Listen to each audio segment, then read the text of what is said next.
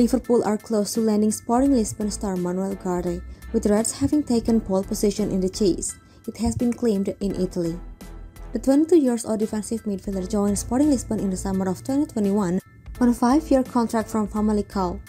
Ugarte has been a regular for the Portuguese outfit this season and has featured in all but 2 league games for Sporting Lisbon. Liverpool are looking to rebuild their midfield in the approaching summer transfer window, and the 22-year-old has emerged as a key target. Ugarte is highly regarded by Sporting Lisbon coach Ruben Amorim, who sees him as an important member of his team. However, Liverpool are closing in on landing the Uruguayan international, according to the AZN Italy journalist Orazio Accomando, and are firmly in pole position.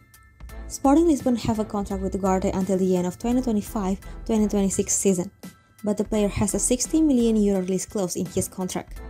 Ugarte has featured a total of 45 times for Sporting Lisbon in all competitions this season.